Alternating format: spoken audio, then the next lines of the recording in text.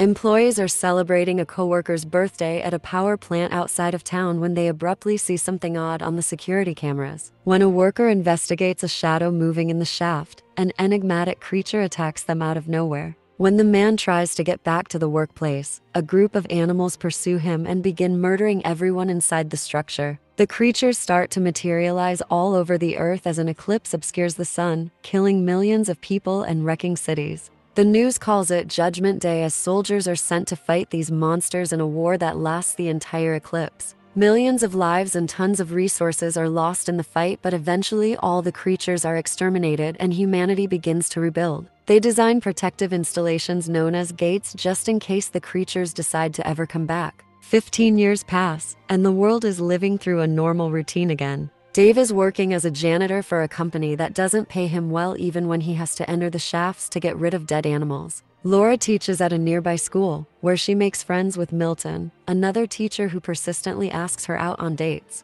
Laura is still resolving some difficulties from her long-ago divorce from Dave, but today she accepts Milton's invitation. In the meantime, Tyler, her son, is meeting with Maddie, his girlfriend, who is anxious about the impending eclipse. Tyler reassures her that nothing dangerous has transpired during the many eclipses that have occurred over the past 15 years. Officer Garrett receives a call in the interim from staff at one of the gates informing him that they have verified significant seismic activity and containment has been authorized. Garrett senses that this time isn't a drill as soon as he gets to the gate. When he checks on every system, a power box explodes and the entire grid is lost. In the city, Dave goes to pick up Tyler at Laura's house, and while the boy plays video games, the parents end up arguing. It turns out that Laura wasn't supported by Dave after the last catastrophe, and she still hasn't forgiven him. Laura was also expecting Tyler at the time. When Tyler interferes, he and his father are allowed to depart. Later on in the night, Uncle Ted calls Dave in the middle of the night to invite Dave to bring his family to his shelter before the eclipse starts. Uncle Ted, who is sure that the new Judgment Day. As Tyler watches the news, he notices that there are millions of dead fish washing up on beaches all around the world, which disturbs him. One of the indicators that was observed 15 years ago is this one. At that moment, the first monster appears at the gate, quietly sneaking up the stairs. At the same time, Laura calls Dave, saying that she's seen the news and wants Tyler to come home because Milton has reserved a shelter. After a disagreement over Dave's request for Tyler to stay with him, Tyler gets a text telling him to leave the house covertly. When Dave eventually locates him, all he discovers in his room is a letter with Maddie's phone number. Milton is always hurrying Laura because they need to get to the shelter quickly since it is getting full. After Laura informs Milton that Tyler has vanished, Milton uses the boy's phone information to locate him using specialized software at the skate park. It turns out Tyler is there with Maddie, who is very nervous and scared because her parents left.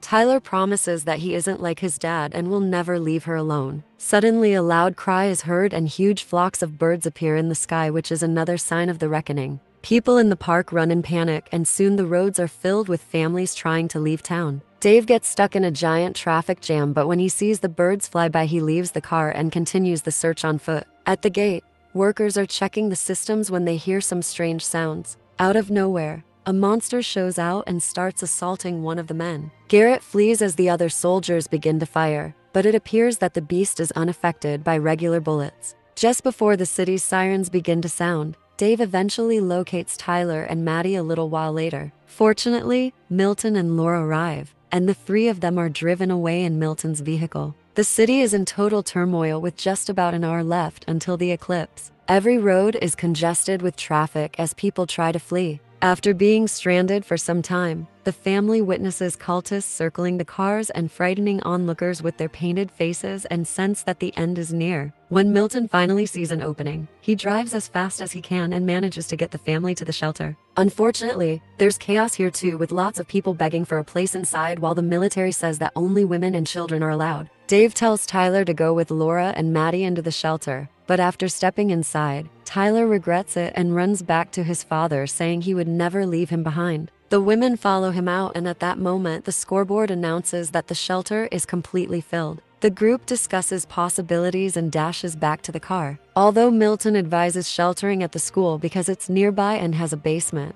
Dave wants to go to Ted's hideout in the desert. They eventually find themselves in yet another traffic bottleneck and have to exit the vehicle just as the eclipse is about to start and there is an earthquake in the region. As darkness descends over the planet, the monsters begin to move out to attack. They seize control of the city right away and begin slaughtering people mercilessly, exactly like they did 15 years prior. Dave insists they should leave the city and wants to drive, but Milton gets angry because this is his car and he knows how to save everyone. An argument ensues and punches are thrown, but the fight is interrupted when a flying monster dives in and takes Milton away. While Lara screams, Dave shoves her into the car and he takes over the wheel to finally take his family out of the city. As they drive along the canal, they discuss theories about the origin of the monsters, wondering if they were sent by God or not. Eventually, the car starts to run out of gas and Dave wants to find a replacement for it. When he parks close to several abandoned automobiles, he starts looking inside and finds that the cars contain bodies. When he eventually locates an empty one, he climbs in, only to have the driver, who is concealed in the rear seat,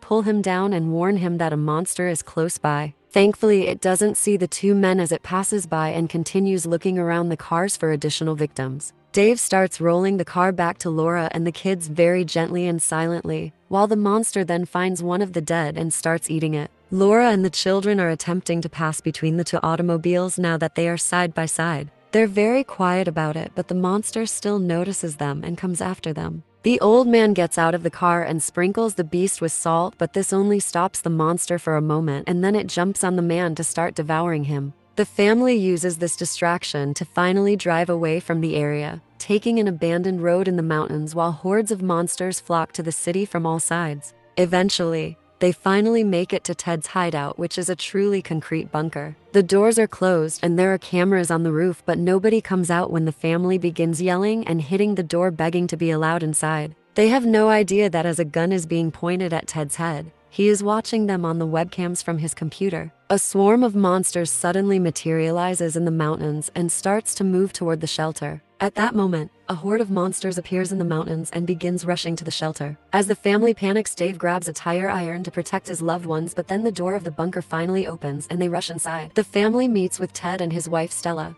but they're also surprised to find Garrett. Apparently, his father used to be war buddies with Ted, and he got separated from his unit, so he came here to ask for help. Dava notices Garrett has a gun, which makes him suspicious. The group then eats together, but as they watch, they can't help but notice that the monsters are attempting to destroy the door, which is making everyone anxious. They can only hear cries when using the radio, thus it is likewise pointless. Garrett responds that the monsters react to light and heat when Maddie asks how they perceive them, but he questions whether they are able to see people's souls. He also tells the tale of how he managed to escape the first Judgment Day by diving into a pond of salted mud while working at a refinery during the monster invasion. He had to watch as the creatures killed all of his friends and co-workers as he buried himself. While Garrett is distracted by his storytelling, Ted signals Dave to grab and hide a knife, unaware that outside a centipede-like monster's crawling into a small hole in the mesh covering the window. Then Garrett announces he'll be on watch duty first, so Ted invites the others to stay and play cards instead of sleeping, looking meaningfully at Dave.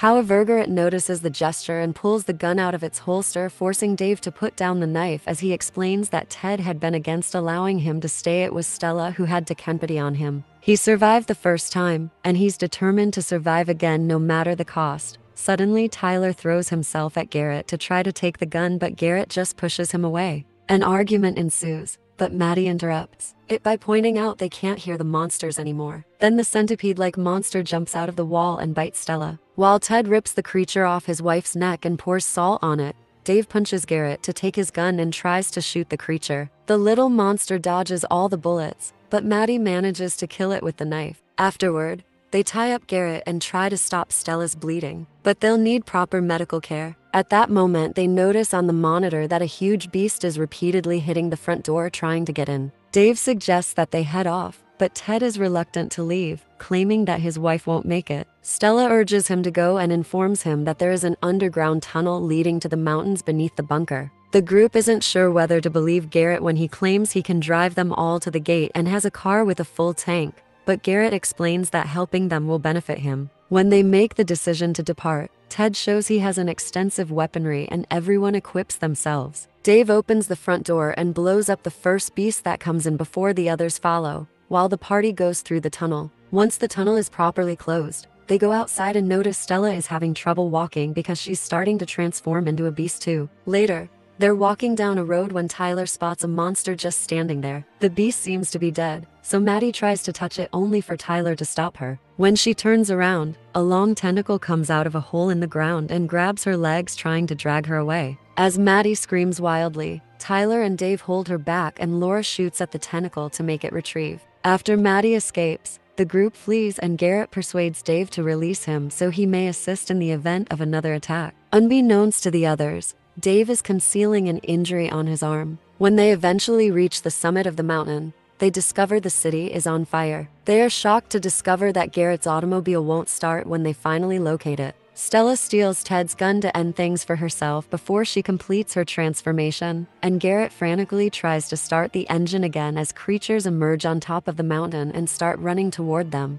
Ted immediately fights her until he takes the gun back and begs her to get in the car, but Dave knows there's no hope and drags Ted back. Stella waits for the monsters to arrive and they quickly eat her. Garrett finally manages to start the car and the group escapes, leaving the monsters behind. On the way, they pick up a radio signal and hear that almost all the shelters couldn't withstand the onslaught and were ruined. Eventually, they arrive at the gate, but nobody answers the radio, not to mention the door is open. The group carefully makes their way inside and discovers there's no power, so Garrett and Dave decide to fix it while the others go to look for a first aid kit because they've discovered that Ted has a wound in his back. While Dave fixes the electricity and Garrett tells that the gate was ready for a second attack and that a lot of salt water had been poured in, the hole was too deep. The others tend to Ted. When the electricity comes back on, Dave and Garrett start to head back. Suddenly though, Garrett feels blood spilling on his palm and looks up to see a body while something roars in the shadows. With 2 hours remaining before the eclipse ends, the pair races back to the group to talk about their choices. Garrett suggests hiding in a chemical warehouse because its doors are bulletproof. The moment they leave the medical bay, a transformed human attacks Garrett, who fights together with Dave to deal with it. They defeat the beast, but the noise they made has gotten the attention of more monsters. Terrified, Garrett quickly runs through a door and closes it behind him, leaving everyone behind. Then he gives himself some kind of injection to start fighting back the transformation. Dave takes his family to another room and notices there are dispersal lines there, which means the tank is on the other side of the wall. This gives him an idea for a plan. He'll funnel the salt water through the tank pipes to keep the monsters out. Before he leaves, Laura kisses him. At that moment, the door breaks, so the family runs away. Dave makes his way through the ventilation, noticing a monster devouring its prey in the room. When he reaches the tank, he tries to be very quiet as he opens the faucet and water begins to fill the containers. Then Dave climbs back, but the monster senses him and starts to chase him, grabbing his leg. As Dave fights back, he sprinkles it with salt, causing the monster to crumble to dust. Meanwhile, the others find themselves surrounded by monsters, and Tyler opens fire on them. Suddenly, Dave's voice is heard from the loudspeaker asking them to turn on the fire alarm.